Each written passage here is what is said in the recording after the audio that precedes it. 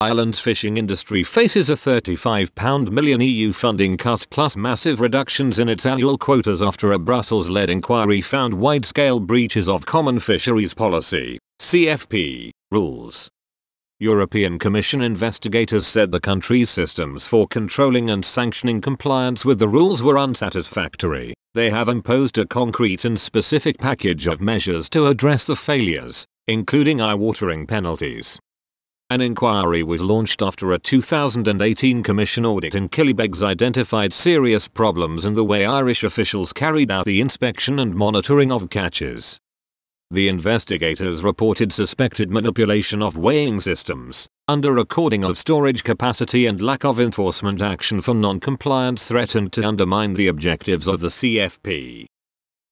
Auditors also found evidence of massive overfishing between 2012 and 2016, and EU Commissioner for the Environment, Oceans and Fisheries Virginia Jasinkovicius told Ireland Brussels will open a payback procedure which will be taken from future quotas.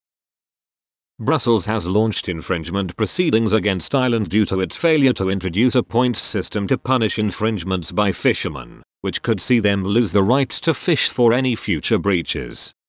The EU Commission has suspended £22 million in EU co-funding for Ireland's European Maritime and Fisheries Fund operational programme, with a total of £32 million at risk for the full period of the programme. Sources said Brussels would withhold the money until a points system is introduced.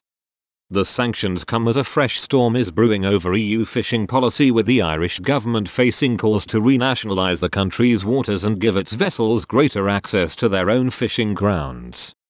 Former state marine scientist Peter Tyndall said it was now time for coastal states to take back control of their own waters while allowing Brussels to manage any shared and migratory stocks under a more honest CFP. Dr. Tyndall said, Ireland's leaders should have the courage to initiate this conversation with our European partners in the knowledge that it can lead to a fairer system and healthier stocks which would be more in keeping with the stated aspirations of European partnership. He said the CFP, which is due for review in 2023, was clearly a failure and urged Dublin to engage the best legal minds to challenge the system which he claims is in breach of the treaties of Europe on the rights of fishing communities to an income. Dr. Tyndall said, the CFP is rife with injustices and the British Tory party actively worked this emotive subject to influence votes in the Leave campaign.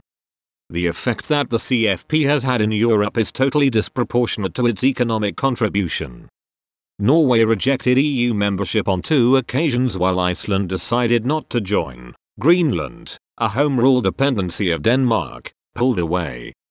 Even with the new agenda of reducing carbon emissions, there is a strong argument that those closest to the resource should access them proportionately.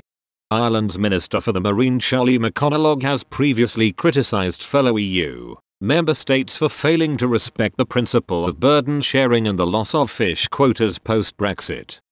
The country's fishing industry chiefs are bracing themselves for a 15% reduction in their annual permitted catch as they bear the brunt of the return of EU quotas to Britain under the Brexit trade deal. Mr. McConalogue said, "We are not at all happy in relation to the additional burden we are taking, and it is something I will be taking every opportunity to try and address."